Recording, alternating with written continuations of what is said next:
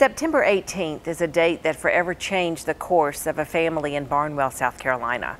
On that day, 14-year-old Jenna Bodiford was diagnosed with stage 4 rhabdomyosarcoma. That's a cancer made up of cells that normally develop into skeletal muscles. Friends have rallied around the Barnwell High School freshman, even those gifts from rival Silver Bluff. They've come together as a community to lift her up in prayer and her family. You see them joining hands right here in prayer October 21st at Collins Park in Barnwell. I'm so pleased today to be joined by the Bodiford family, Becky and Brett and Jenna, and we're so glad that you were able to come today, Jenna, and be here with us.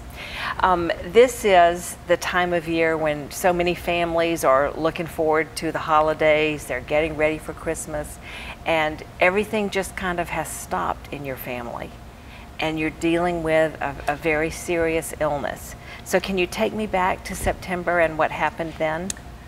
Well, for a couple of weeks before September 18th, we assumed she had pulled a hamstring. She just had a pain in her leg. And it continued to get worse. The pain worsened. Took her to several emergency rooms. And we finally ended up at Augusta University. And they did an MRI and found a large tumor in her lower left back that had pinched off all the nerves to her legs and everything. So on that Monday, they diagnosed her with cancer, of course, and they admitted us to the hospital. We stayed in the hospital for 8 weeks. During that stay, they did emergency radiation on that Wednesday, which would have been the 20th, at midnight. They opened the clinic because it was, when they got the diagnosis, they realized how severe it was. They had to act right away. Right away. The doctors were really awesome.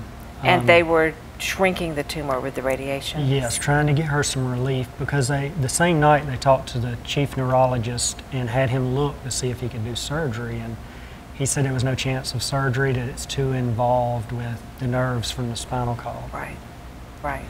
So we did the radiation at midnight, and the final diagnosis was stage 4 rhabdomyosarcoma, which is kind of rare. And it turned out she had cancer not only in the tumor, but after the PET scan and the CAT scan, she had cancer in her bone marrow, her lymph nodes, her collarbones, and her hips. But to this day, she hadn't shed a tear about it.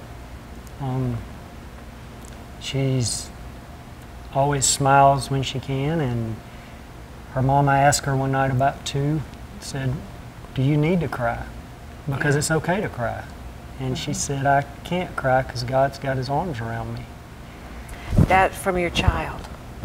The day she was actually the day she was diagnosed, I was standing behind her wheelchair, and I teared up some and tried to hold it together, and she, as plain as day, just said, "Daddy, it's going to be okay."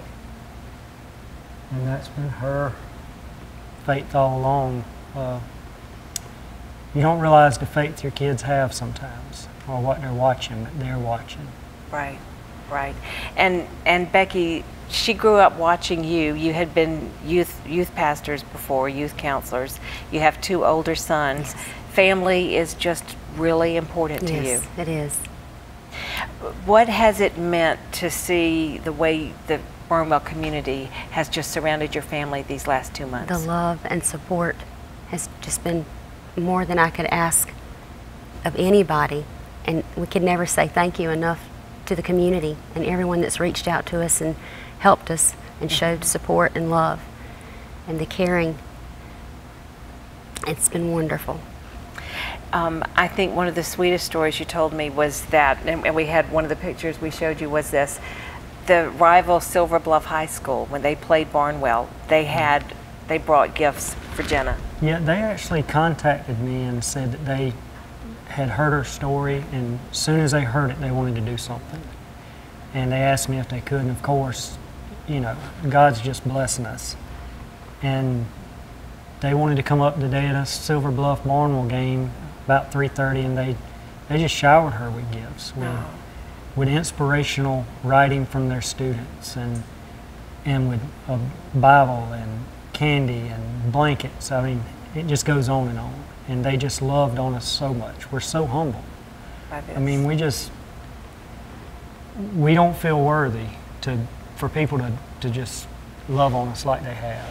You know, to me, this is just one of those things about God.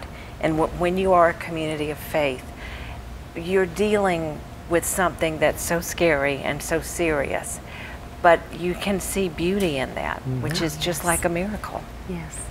And we saw so many victories within her healing and within her sickness already, and we thank God for that. You're facing a lot of chemotherapy treatments, and you may be watching right now and wondering, how in the world can I help this family? There's something I want to do. Well, this is what you need to know first of all. All the Bodifords have asked for is prayers. They would love for you to pray for them. But some of these other folks have been more specific in what they would like to see happen. A GoFundMe account has been set up at Jenna Bodiford.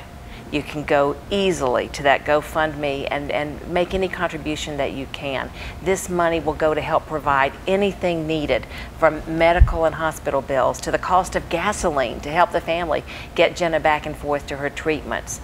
Again, Jenna and her family don't expect anything, but they do want you to keep her in her prayers, and you can follow her journey right there on Facebook at Prayers for Jenna Bodiford and Family.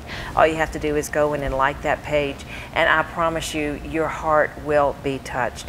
And as we enter into this holiday season and we remember the meaning of the holidays and the meaning of Christmas and showing love to each other and our brothers and sisters that we don't even know, but we just know that people among us are hurting, and that we wish them healing and strength. And this is a wonderful example of that. Your family right now, I feel like, is really reaching out, and people are touched by your story, and I know that people are going to want to help you all. And Jenna, I wish so much good for you, and I wish you the strength that you need to get through this and to keep your beautiful smile.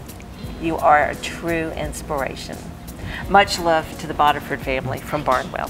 Thanks so much for being here. Thank you. We'll be right back.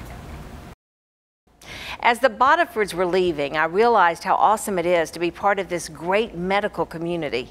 But you know, we are also part of a very caring community. We want you to know, as well as the GoFundMe page, there's also an account for Jenna Bodiford at SRP Federal Credit Union.